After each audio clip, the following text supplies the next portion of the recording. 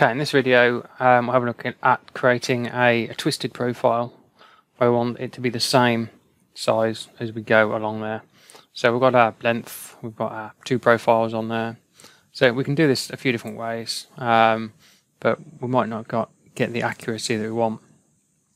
So if I do a sweep, single path and cross section, choose my path, choose my cross section on there, and then go into the options, and we can go and add our twist option on there, 0.25, and that's going to give us our swept profile.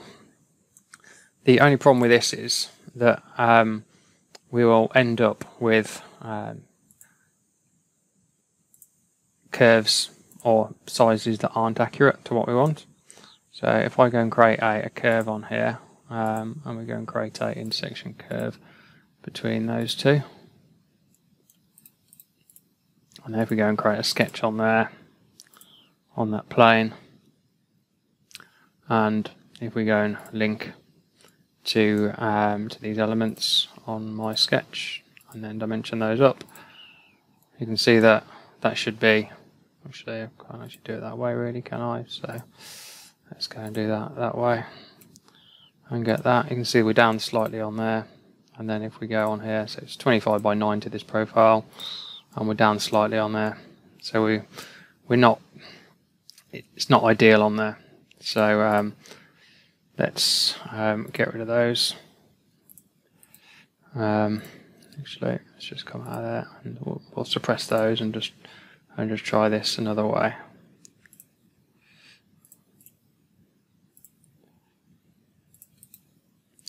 Okay.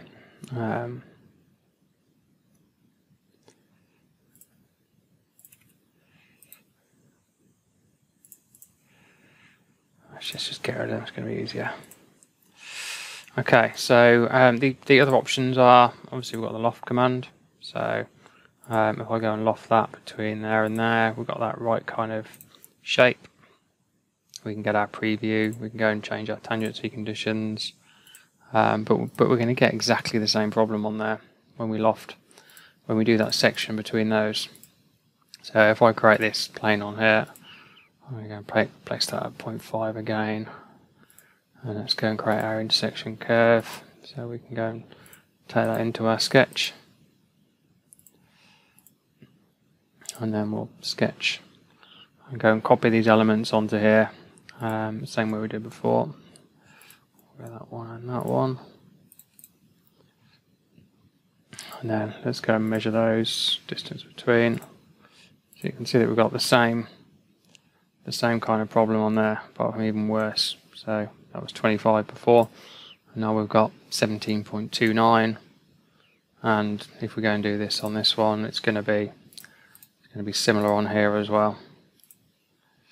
We do, so we can see that our entire section has shrunk as it's gone round on there.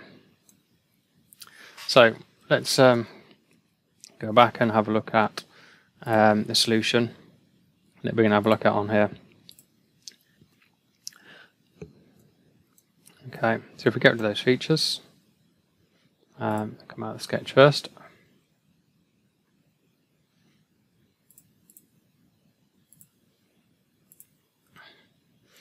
Okay, we're back down to the way we were. So now what we want to do, we want to create a curve linking these up, and then we can have a look at going and creating it. So what we're going to do on here, we're going to create two sketches using splines or curves, whatever we want to call those. So for this I'm going to turn my base reference planes on, and I'm going to sketch on there, and I'm going to go back to a isometric star view on there, and here I'm going to go and create a line, and I'm going to convert this into a curve.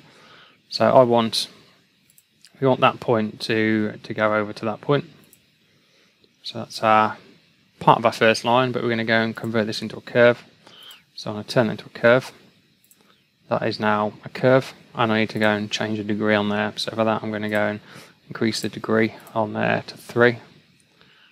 And notice we've now got these elements that we can go and change. So what I want to do, I want to horizontal and vertical that to there, and I'm going to dimension that up as well. So our line there is 450, so this dimension needs to be 150. to make sure we've got the appropriate tangency on there. If I do the same on that one, we'll do the 150, and we'll do our horizontal and vertical to that one as well. Okay, so if I go back to my Control H sketch view, we've got our first curve over there. This might actually be the wrong way around, so what I'm actually going to do, I'm actually going to go and change this. So I'm actually going to go and connect this to the other side. So this actually needs to be over this side on here. We won't do it with the horizontal and vertical. So let's get rid of that first. Okay, make that change. And get rid of that dimension as well.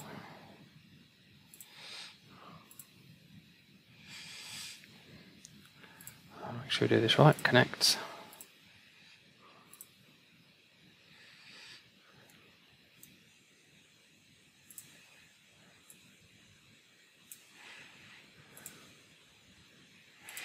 It doesn't like it.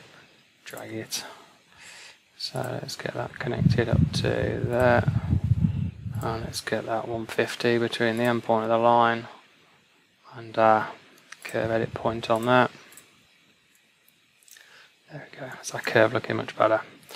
And then we're going to do a similar one going upwards on here as well. So I'm going to finish that one. I'm going to do another one on here.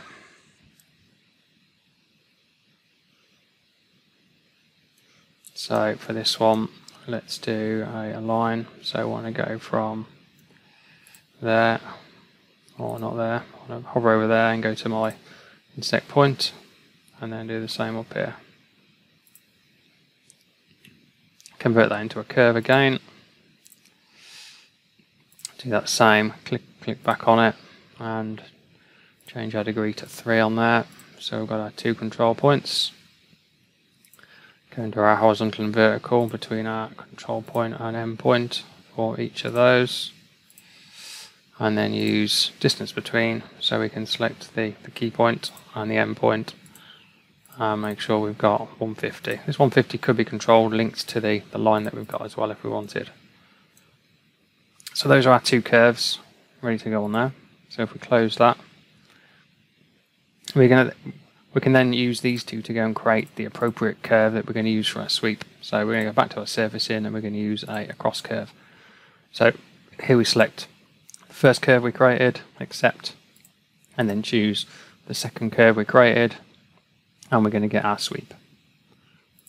So if I finish that and hide those 2 previous ones, we can see that sweep. And if I hide our 450 sketch on there as well, we can see we've got our sweep with our perfect tangency at either end, and we're pretty good on there. Okay, so now we're going to go back into our loft command. Sorry, not loft, sweep command. And you can see we've got all sorts of different options. If we want to do maintain cross-section, we need to do single path and cross-section. Always start with these on the first setting. So we're going to go and create that on there. So we're going to choose our path, accept. Keep an eye on here, it's going to be our cross-section now. So we're going to go on our cross-section. We're going to choose that point on there. And then we're going to go into our sweep options and turn that twist on. So we're going to go in and turn that twist on. And we've now got our twist in the correct orientation. If we go into here, we've got our option where we can make sure that we've got maintain our sweep. So because this is just running linear, it's not actually going to work on here, but you'll find that we don't actually need that. So let me just go and create the sweep again on there, because I just cancelled out of that. I should have edited. So let's do my path. Let's do my cross section again. And go and spin that round again on there. Now let's go and check our cross section using the same method we did before. So I'm going to go and create my plane, coincident to axis. Make sure I actually click on it. Sorry, normal to curve even. So I want to go 0.5 on that. I'm going to create my intersection curve. So it's going to create our curve on that surface that we can then work with. We can then sketch coincident to that plane we've just done. And we can go and bring this geometry in. So I can go and just choose wireframe chain. A little bit quicker if I do that. And then we can use our smart dimension, and we can see we've got 25 and 90, which are our original sizes that we've got before. Okay, so if I come out of that, so if we go back to original sketch, we can see those are our original sizes, 25 by 90. And if I go and change this plane, we can go and check this in different locations. So if I go and edit that plane, I'm just going to bring it down this end. You can see it's updated. And our sketch, if we go back into there, we can see that we've still got those sizes correct. So that is as though that is twisted from one to the other, and we've kept that correct on there. So let's think about some of the additional items that we might want to do. We might want to do a thin wall on here. I might want to remove these two end faces.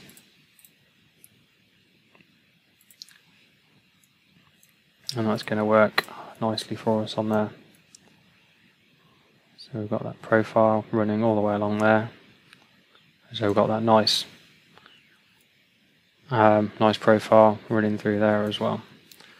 So if I just hide all the sketches on there, and then let's hide all the planes as well, so we can more clearly see what we've got on there. Okay, hopefully that's useful. Thank you very much.